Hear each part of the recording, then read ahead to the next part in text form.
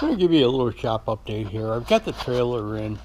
There's a couple of things. I brought it in to kind of mount the chain rack onto it.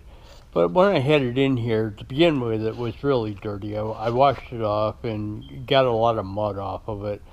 But there was a couple of spots on the trailer that had rusted where the powder coating had been scraped off. And one of the things is the ramps. When you put them down, they dig in. When you drive vehicles up, it kind of scrapes them against the pavement or whatever you're on. So what I did is I just had a little black paint, and the rusty spot was basically on here. There was a couple of spots on the rail too that were rusty. So I just sprayed some black paint over it just to take care of the rust. But while I had it in here, they had a sale on Thompson's Water Seal deck stain, and it's an oil-based stain.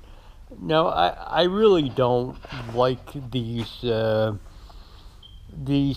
paint type of stain things, but for the trailer bed, it's fine. I'd never put it on a deck in a house or anything.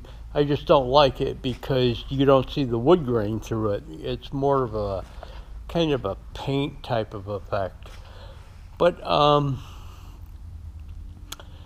anyways, I decided to do that. And being a little shop update, I'll give you a little teaser. There's the chain rack. But the rest of the video is to come of building it and mounting it on the trailer. But again, I had it in here just to do that. I'm going to let it dry and take it back out. And again, the only way I could get it in to the shop is with the forklift.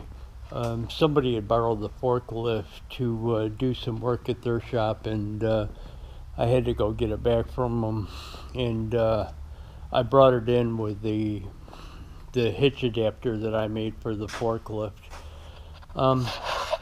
But I'll give you a more of an update, but that's it for the trailer right now.